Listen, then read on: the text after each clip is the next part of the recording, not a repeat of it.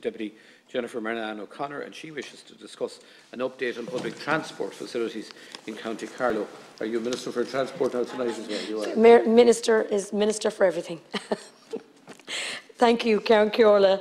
Minister, in July 2019, Irish Rail downgraded Bagenalstown train station to an automatic station. Since then, there is no station master on site, and the maintenance of the station was subcontracted out. But in July 2017, the station was actually thought so beautiful, on post, captured in a commemorative stamp. So they actually put the building, you know what I mean? It's great to have a commemorative stamp of the building. The beautiful stone-built station, which was designed by architect Stanton Wood, who also designed Houston Station, was actually the station's master's home for many years, and it was and continues to be an important part of the fabric of Bagenalstown. To say that it is not busy enough to keep it manned is a slap in the face of a rural town with people in it, who matter just as much as people in the larger towns and cities. Just last year, the station was added on the Waterford-Dublin route to the early morning commute, as it is an important stop, as it is, Minister, as you know, an important town. The move to self-service this station was, I believe, and is a retrograde step. While Irish Rail have a staff member to disembark at all stations to help with machine tickets and accessibility issues, there is nobody there before a train comes to help those who need it. With machine tickets, worse, the toilets are rarely opened. Steps like these show that we are slowly and surely eroding the rural way of life. Around 140 commuters use the Bagenalstown station, and now that the restrictions have been lifted and work from home phased out, more and more commuters will be using this service. Transport poverty and accessibility are social and environment issues. More than 1 in 4 people living with disabilities do not use public transport due to accessibility reasons. Although there is a promise of a customer service operator on board to help commuters with mobility and other issues, this is often not the case, and the driver has to get out to assist, which causes delays. This kind of reduced service, I believe, will further prevent use of public transport at a time when we need to be looking at ways to cut our carbon footprint.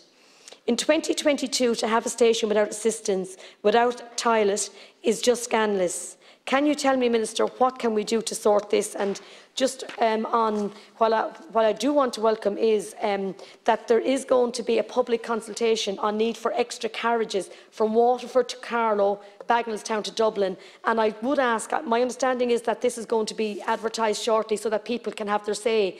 And one of the biggest issues with the train that comes from Waterford, by the time it gets to Waterford and then gets down to Bagenalstown and gets to Carlow, it's absolutely full, and people are actually standing. And I know during COVID things had changed, so not a lot of people were travelling as much, but we need these extra carriages. And I would ask that when this consultation is being launched, that it would be a public launch, it would be much advertised and people are aware of it, because we don't want people to come back and say after, oh, I didn't know this, because we need to cut on our carbon footprint, Minister, as you know yourself. So I would like to see what you would come back to me with on this, and thank you very much, Minister. Thank you very much, Deputy. Thank you, County Carlow. I would like to thank Deputy Murnane-O'Connor for raising this topic, which I am taking on behalf of Minister Ryan. From the outset, I would like to clarify that the Department of Transport has responsibility for policy and overall funding in relation to public transport. However, it is not involved in the day-to-day operation of public transport services, including matters related to public transport facilities in train stations. I understand that the Deputy's question is specifically in relation to toilet facilities in Winnabeog train station, and I wish to advise the Deputy that issues such as this are an operational matter for Éireann Rud Éireann, and the Minister for Transport has no role in such matters. Nevertheless, the Deputy may wish to note that as part of the overall ongoing investment in the rail network, the Department of Transport recently secured government approval for additional funding for the Infrastructure Manager multi-annual contract, as you alluded to. This IMAC provides the funding framework for the protection and renewal of our railway infrastructure, and you spoke about the beautiful building and the fact that it was on a commemorative stamp, and it is a beautiful building. With the increased funding secured over the 5 years of the contract out to 2024, just over €1.1 billion in exchequer funding will be made available to support delivery. This funding will increase service reliability and punctuality, improve journey times and ensure continued safety on rail services across the network. There is also a new National Train Control Centre currently under construction, with completion and full commissioning by 2024. This control centre will completely transform the management of the rail network as compared to today, and it will allow for the future expansion of services in the year ahead. These investments are complemented by the 41 new rail carriages which are under construction, with expected delivery to commence in mid-2022. There is significant investment underway in the rail network and services to continually improve the attractiveness of rail transport to customers. Regarding the Deputy's query specifically in relation to the facilities at Winnibeog Bagnallstown Station, Iarnród Éireann has advised the Department of Transport that the company's position over the past couple of years has been to move to online or ticket machine ticket sales. Now almost 90% of tickets are acquired digitally. In July 2019, Bagnallstown Station moved from being partially staffed to a full self-service station. Iarnród Éireann have advised that they do not generally provide toilet facilities at stations which are unmanned, as such facilities tend to experience a disproportionate amount of vandalism and incidents of antisocial behaviour. Iarnród Éireann are rebalancing their customer service provision with greater on-board services including toilets and fewer facilities located in stations. As regular customers on the Waterford to Dublin route will know, Iarnród Éireann now has dedicated customer service officers on board over 80% of services on this route to assist passengers. Furthermore, there are ticket sales available at the station via the ticket vending machine, and the customer service officers will be able to assist people with Department of Social Protection tickets, seating, service information and more on board.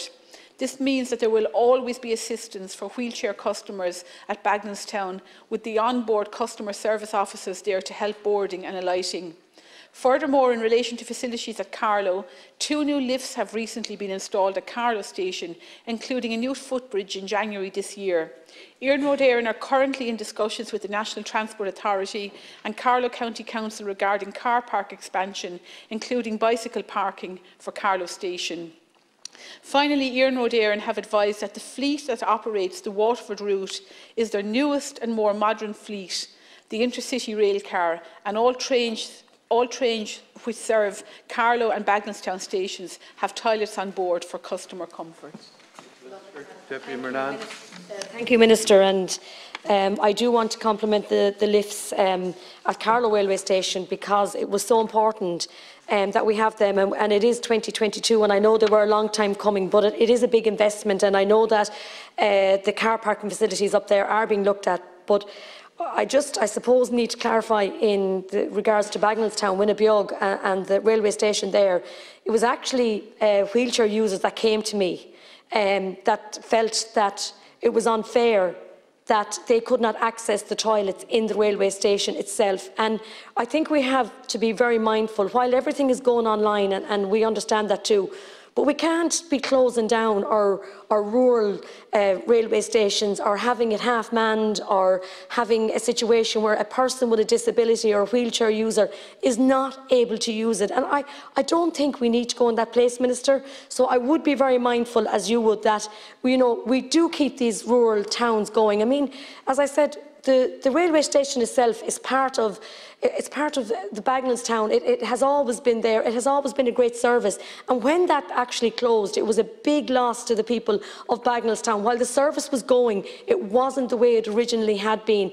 And it does affect a certain amount of people, Minister. So I would ask that Irish Rail would look at this. And I would ask that we don't start a precedent now of concentrating on our big, like our Houston stations, or the big city ones, and that we forget our rural, small little railway stations that have been the lifeblood of our community, that have been there before time and have been just absolutely given a great service to the community and to the people. And I think that would be my biggest worry. But as I said, Minister, it was actually wheelchair users that came to me about the railway station, and I just have concerns. But thank you for your answer. Thank you. Deputy Minister. Thanks, Deputy, and you do raise a very valid point. The decision to move to a self-service station at Winnibeog in 2019 was part of a wider decision by the company, so that's Iarnród Éireann, to rebalance their operations. And the Minister suggests that maybe, as it is an operational matter for Iarnród Éireann, it would be very well placed for you to contact them in relation to this very issue. Experience of Oireachtas have been that, as I've said, that toilet facilities at unmanned stations attract higher levels of antisocial behaviour as well as more incidents of vandalism. However, as we all know, that if you're waiting for a train and you're short taken, it's very important that the toilet is in operation and that it is available to you.